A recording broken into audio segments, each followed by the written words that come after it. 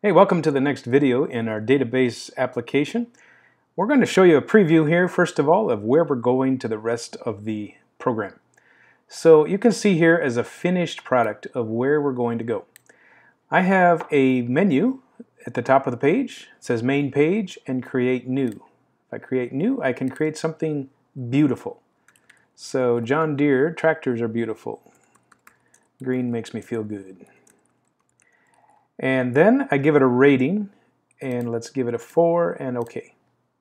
So our response page shows me what I created. Go back to the main page, and I see John Deere is now listed in my list of good things. I can also edit these things and delete them. So let's go to Edit John Deere, and let's say very good is what I'm going to change, and he gets a 5 instead of a 4, and submit the changes. Let's go back to the main page and see the changes have been made.